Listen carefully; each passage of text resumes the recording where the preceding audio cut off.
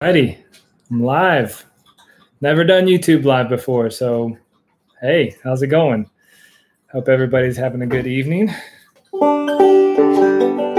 Got my drink here. Cheers to you. Happy quarantine.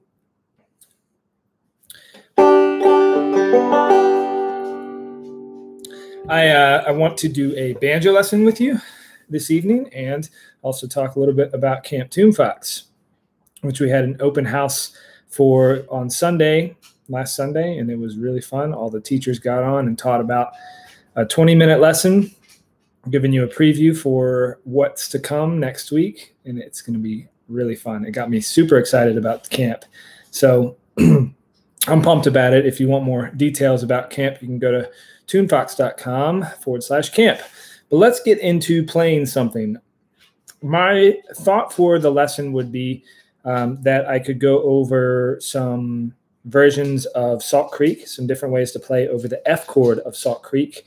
I think that would be a fun way to, approach the first YouTube Live we've done. And of course, I'm happy to take your requests. And if you want to learn anything in particular, I'm happy to go down that route, or at least try to go down that route. So you can say something. I can't see who's on here, so feel free to say hey and where you're from. And let me just play a little bit of Salt Creek for you.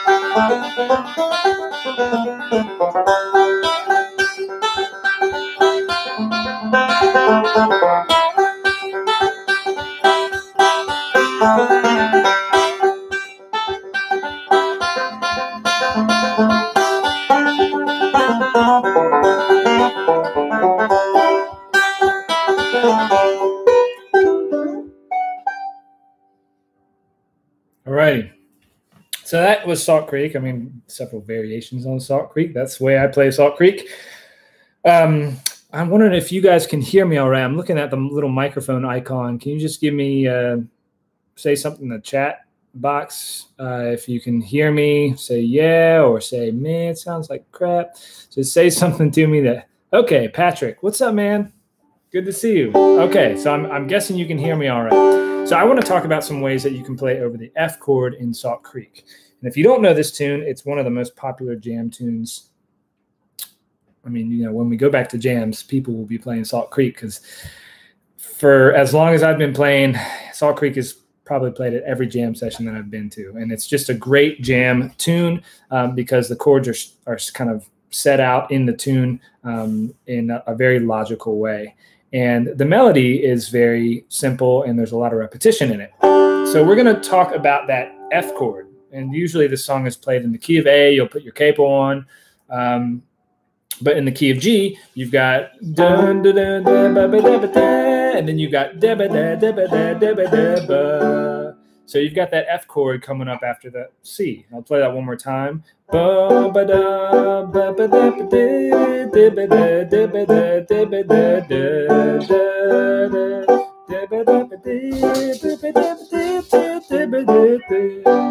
So we got, that's the chord progression for the A section. Now the B section is so you hang on the F for like a full bar there.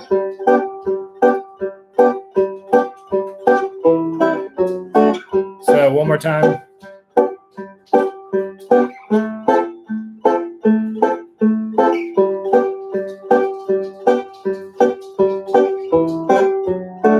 Okay, cool. So that's the chord progression. Now we're just going to be focused on one part, like I said, the F chord. The melody during the F chord is for the A section. So the way I like to approach this is with chord tone. So if you don't know chord tone theory, all good. I'll explain it. But the basic way is I'm looking at my F chord, and I can choose when the F chord comes, I can choose any of these notes to start my melody from. And so for the melody of Salt Creek, for example, you're doing the melody here. So you're starting the melody. One second, my dog has got to get his yayas out. Hey, Paco, easy. You're starting the melody on the A note.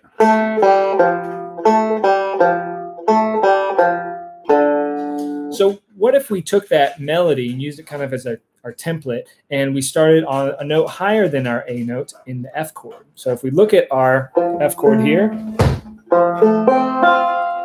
our next note up is a C, and we're just taking this shape. We're not looking at open strings. We're just taking this shape, and we're going to try and find what it's going to sound like, a harmony, but it's just going to be an alternate melody to this F chord. So instead of playing, we're going to go. Now that could be a valid way to play it. If you wanted to really truly play the harmony to it, you'd play an F sharp there at the last note. So it'd be, because if you didn't notice before, when I played the chords in the A section, you actually play 3 beats of F, 1, 2, 3, and then you switch to a D chord. So our harmony changes a little bit there.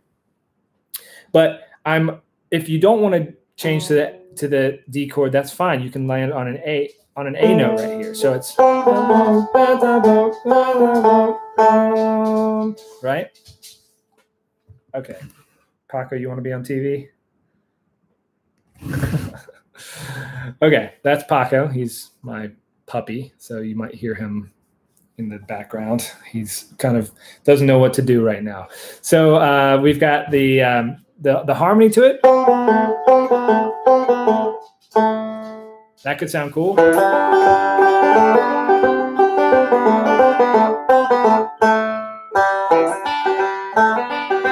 So that sounds pretty cool.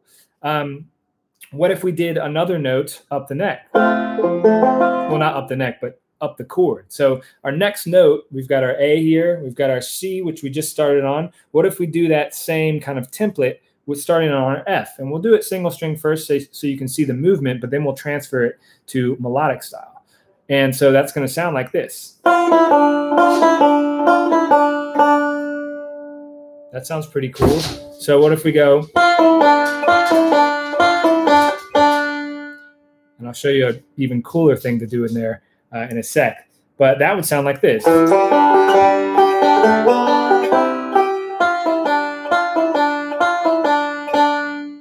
Okay? So these are just some logical ways to approach playing over the F chord in Salt Creek.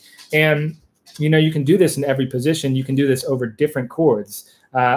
my hope is that you'll take this concept, this way of like looking at the chord tones and approaching the chord tones, and actually apply it to different parts of this song and other songs.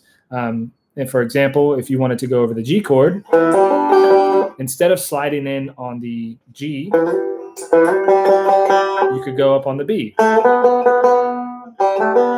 You know? So it could look like that, or, you know, so I'm, you know, sliding into that chord tone in the G chord. So we're thinking about chords, and we're thinking about what notes are in the chord to help us kick off some improvisation ideas.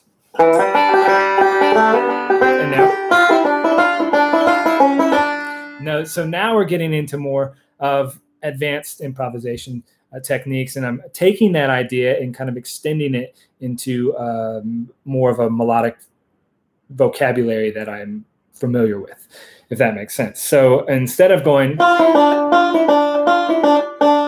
know, to me that sounds cool, that's a great start, but where are we going to take it from there, and can we make it a little bit more interesting? And knowing that the D chord happens on the fourth beat is helpful, because that gives you a chance to figure out where you want to resolve to. So if we're using our chord tones, we can resolve to an we can resolve to a D, which is the root of the D chord. We can resolve to the third, which is an F sharp, or we can resolve to an A, which is the fifth, or the seventh if you want to, D7. So that would be a C. But in this, we're going to resolve to the root. We're going to resolve to the D. So it'd sound like this.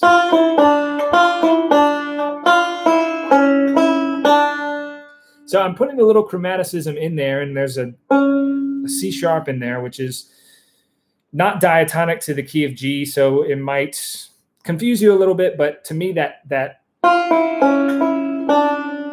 really resolves nicely to the G. So it creates tension to resolve to the G. But what you could do is, now you could go to a C natural there. I played two variations of that. And that's just a melodic style way of doing that lick. Now you could do it down there. The key to this is to use your ears and to figure out what sounds best to you. Because I could talk logical stuff all day, but it still might just go over your head. But as long as you understand, like, the starting point is the chord tone, and where I go from there kind of doesn't matter, as long as I land on another chord tone in the next chord. Use your ears, and that's going to help you. Because you don't have to do that.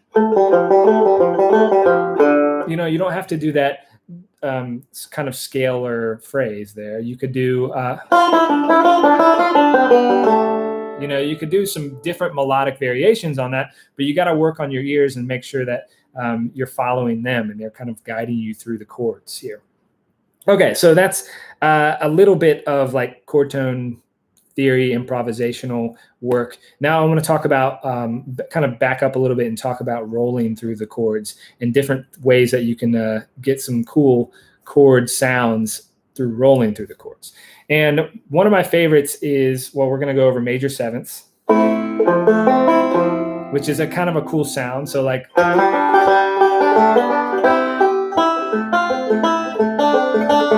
you know, you can do, I'm in a way BSing here, like, you know, going between that F and that E with a backwards roll pattern, and resolving to that D because the D chord is on our fourth beat. That's a cool way to, you know, turn some heads at the jam session instead of just hanging on that chord, which is also a fine thing to do. You know, and resolving to the D, you could go, or, you know, just use that chromaticism. And that's all within a roll pattern. Or,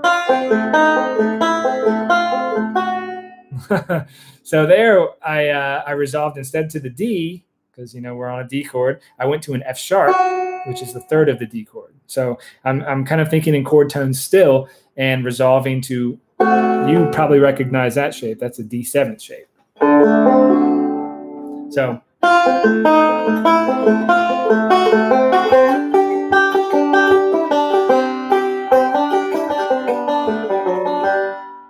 There we go. So using that chromaticism and not being afraid of the major seventh and even the dominant seventh is a cool way to approach the F chord. And you can do that up and down the neck. So right there, that's an F seventh, F major seventh right there. So what if we did the B section and played F major seventh? How would that sound?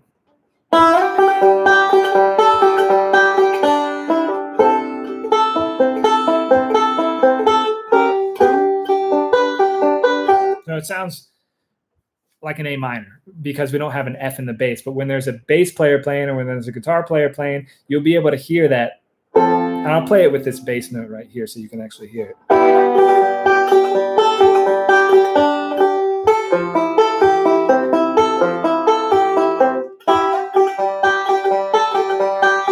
You know, so that sounds dreamy.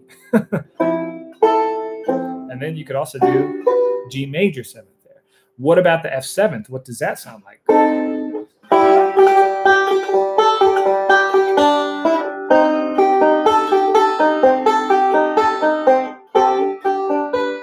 So that sounds really cool as well. F seventh right there. And if you don't know where I'm playing, let's start from our F chord. So F, back it up one fret, back it up one more fret, and now you have an F seventh chord. So both my index, well, my index is going to move, but my pinky's staying where it is. And my middle finger is going to move back 2 frets. So now my index is getting that E flat, which is the seventh in the F chord, and my middle finger is grabbing the C. So that's our F seventh. You don't need an F in this chord because the guitar player and the bass player are going to be doing that work for you. Okay, so a great thing for you to do now is if you're not aware of where your F chords are or where your F sevenths or F major sevenths are, a great thing for you to do is to map these out on the instrument so you have an idea of where you can play them. And so what I would do is just start out with your root and say, okay, well, I know where the root is. Now let me see if I can get an F seventh there. Okay, I got an F seventh there. That's cool. And now let's go up here. That's our first inversion chord, our D position chord, if you will. Now let's make it a dominant seventh chord. Now, and it's really important to figure out how you find that. And I just went over it. You take the root, you flat it 2 frets,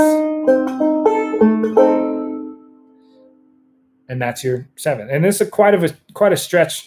So I will take off my ring finger a lot, like I just played. And then you got your bar up here. So find where your root is. Root's on the 3rd string. That's my F7th chord. Now, you could also play it up here. That's also an F7th with your pinky out, stretched 3 frets up from the bar. And then you've got your root again. There you go. So how can this be helpful in Salt Creek? Well, if you play the melody up the neck,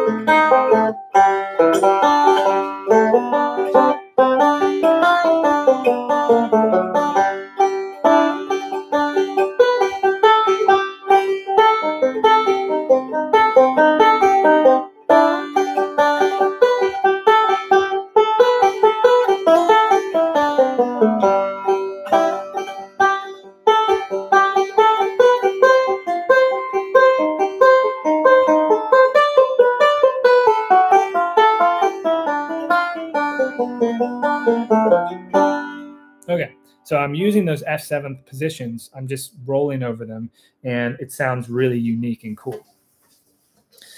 Does anybody have any questions for me so far? I feel like my mouth is just going on, it's on fire right now, just going super fast. So I want to make sure I'm not losing anybody. And if you're just here to listen, or if you're here for the camp Q&A, feel free to ask your questions about camp as well. I'm going to have a little drink.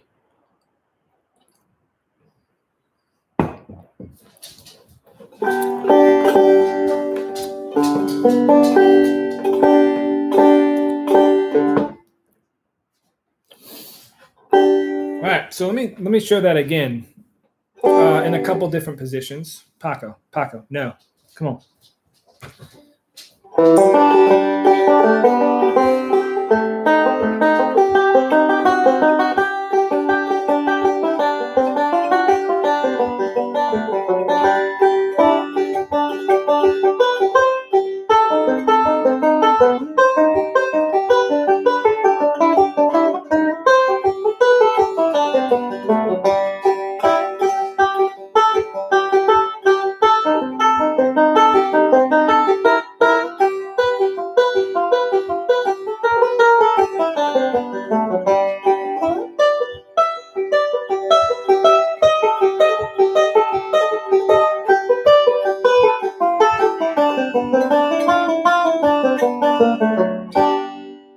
See how fluid it can sound? If you can learn your positions, it really fits in nicely to the vibe of Salt Creek with that F7th. And I also went up to a G7th there. You know, so the G7th also fits in the vibe of Salt Creek really nicely, it being a bluesy song and having that kind of Mixolydian sound. Patrick said, is that always the way you get to the 7th, by flatting the root 2 stops? 2 steps is, I think, what you mean. Yes. You can always get to the 7th by flatting the root, and that's the dominant 7th. So there's dominant 7th and there's major 7th, and major 7th is kind of like the dreamy sound. The dominant 7th is the bluesy sound. And so yeah, major 7th is by flatting the root. This is the best version of the, well, I won't say the best, but it's the easiest one to understand, this root position chord, because you have the root here, 3rd, 5th, and then you have another root. So you can flat that root 1 and you get the major 7th. And then you flat that root one more time and you have the dominant 7th. And you have all 4 notes in the 7th chord. This one, you don't have all 4 notes in the 7th chord. You've got 3 notes. But out of your main 3 positions, yes, flatting the root 2 steps is going to get you to the 7th chord, the dominant 7th chord. 5-string capo said, I sometimes use a D minor in there for the F. Yeah, D minor is cool for the F. That creates an F6. I don't know, you probably knew that already, but that creates an F6 chord, and that's a really, really cool sound as well. Let's see.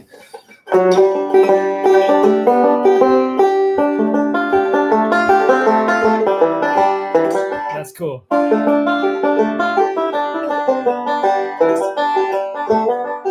then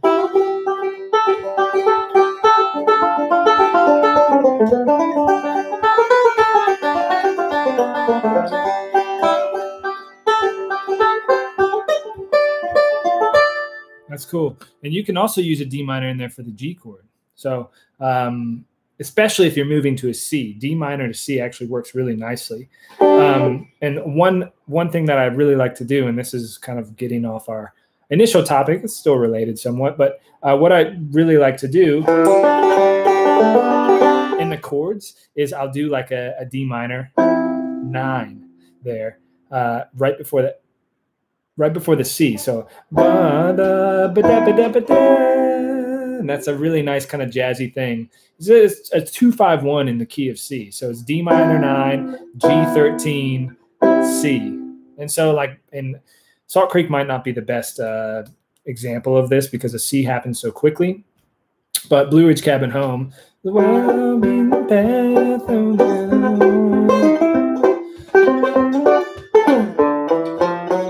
So here we go.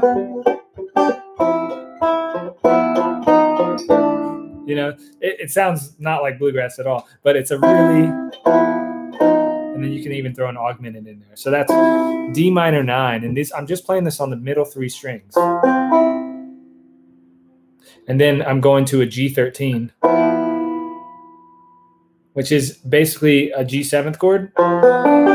That's a G7th. Patrick, and if you look at this, that's a G7th, but if you invert it and put the root on the highest voice and put the 7th in the bass on the banjo is relative. if you do that and then add your ring finger to the E note on the 5th fret 2nd string, you've got a 13 chord, which is a really crunchy sounding jazz chord, and it sounds I love it. It's awesome. And it's crunchy because you've got this, well, for one, you've got tritone.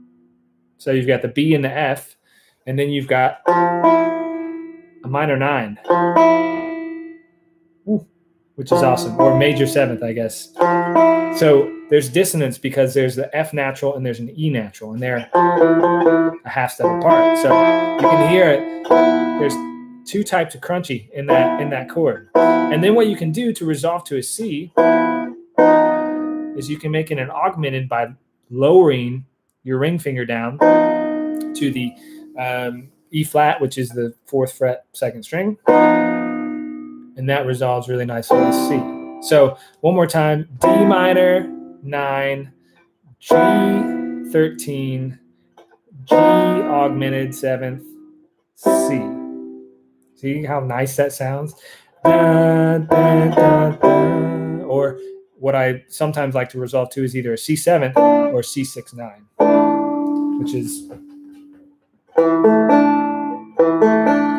don't need to use my ring finger, but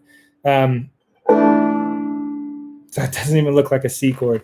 So it sounds like this. Dun, dun, dun, dun. And I'm singing the highest note in the chord. I'm playing the middle 3 strings, remember? So dun, dun, dun, dun. That's resolving to a C. And for you folks that didn't want a jazz lesson this evening, I'm sorry about that. It just kind of went there. Yeah, so it's a really nice sound. And you can do it in the key of G too. So what would that be? That would be a 2-5-1 in the key of G, which would be A minor, 9, and then D13, D augmented 7th, G major 9, or G6-9.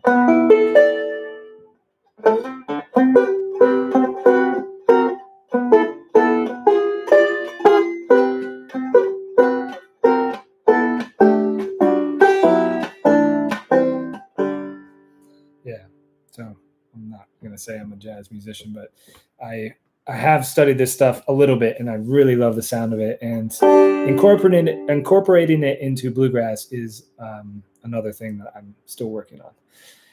All right, so let's talk about camp a little bit, because I am really, really pumped for the online version of Camp Tunefox. We did have an in-person event scheduled for May 13th through 17th.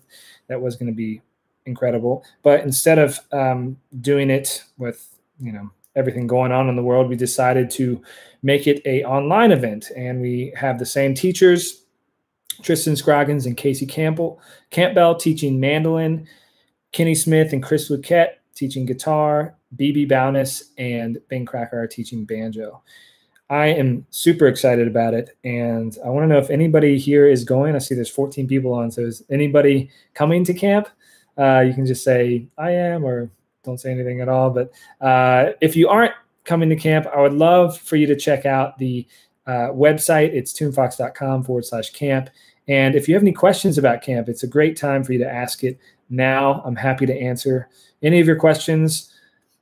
Basically, the schedule is going to be, the morning is going to look like this. So we have a music mindset class, which is like kind of an embodiment class, developing a clear mind, developing skills to get in your body so you can start to absorb or better absorb the stuff in camp. And that's led by my wife, Emily Sullivan, who is an amazing teacher of Franklin Method, an amazing teacher for some incredible people in the business world. But she also has helped me a lot with feeling more inside my body and also clearing my mind, not just doing meditation, but imagery techniques and other things. And she's going to be leading classes at 10:30 each morning of the camp. So that's going to help you hopefully get in your body a little bit more and get the thoughts, if you watch the news a lot, get those out of your head